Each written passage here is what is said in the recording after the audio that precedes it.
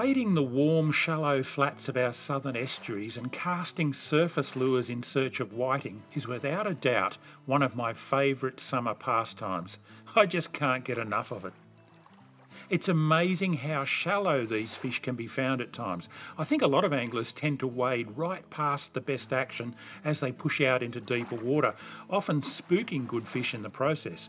I always start in the shallowest margins close to shore, and the bulk of my best whiting action occurs in water between about ankle and knee deep. If you're getting the legs of your shorts wet, you're probably out too far. Make no mistake, some of the biggest and most cunning whiting will be found in water barely deep enough to cover their backs. I'll always try to set myself up to fish with any breeze at my back. This greatly extends my casting range with light surface lures. I firmly believe that the further you can cast, the more whiting you'll pin. Not only do you cover more water with long casts, you're also presenting your lure to fish that have no idea of your presence. Keep moving slowly too as you cast ahead, constantly covering new water.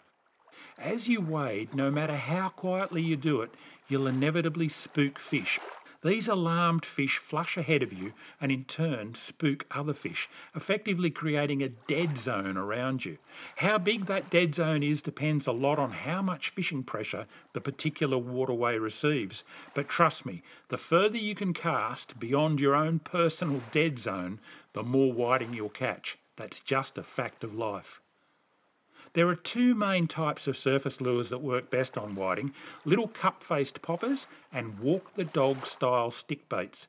Each one has its day, but as a rule of thumb, I prefer the more subtle action of the stick baits in calm, clear water, while they tend to go for poppers when it's choppy or stirred up. But don't be afraid to experiment.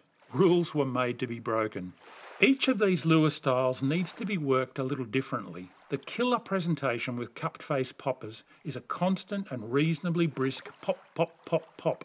Remember, you're not chasing GTs, you don't need to rip hard and create violent bloops and chugs. Just a nice steady pop, pop, popping cadence that keeps a little bit of spray spitting up ahead of the lure. Often the best way to do this is to keep your rod tip up above the horizontal, but that can vary from one popper to another. Getting the best action out of a stick bait is a tad trickier. It involves bouncing or twitching the rod tip rhythmically while cranking the reel at a steady, slow to medium pace. Keeping the rod tip down below the horizontal can help.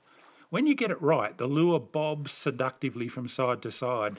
This action's called walking the dog. Some people really struggle with this retrieve at first, complaining that it's a bit like patting your head and rubbing your stomach. But once you crack it, it quickly becomes second nature, and it's a deadly way to catch whiting, plus a whole heap of other species. The big secret with whiting on surface lures is to keep the lure constantly moving. Don't pause it and let it sit like you might for brim or bass. Keep it popping or bobbing along, even if the fish are slashing and chopping at it. If you stop, 9 times out of 10 a following whiting will lose interest and simply peel off. Of course, if you raise a brim instead of a whiting, it's a whole different deal, but we'll save that lesson for another time. So just to recap, don't ignore the really shallow stuff. Wade as quietly as you can, cast long with the wind at your back, and work your lures properly with a constant rhythmic action.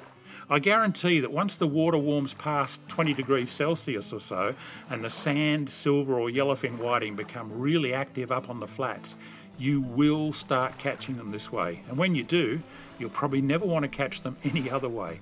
It's just too much fun. Until next time, tight lines and happy hunting.